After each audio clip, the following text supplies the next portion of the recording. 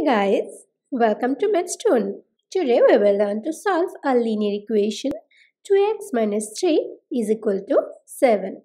For more update, please visit mathstoon.com or check the link given in the description box. So let's start. Look, this is our equation. Now we will add 3 to the both sides.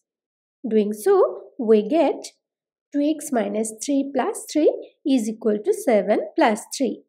Look that we have minus 3 and plus 3 in the left hand side and that means 0. So we are left with 2x.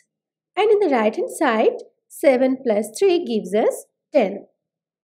Now to get the value of x, we will divide the both sides by 2. Doing so we get 2x by 2 is equal to 10 by 2.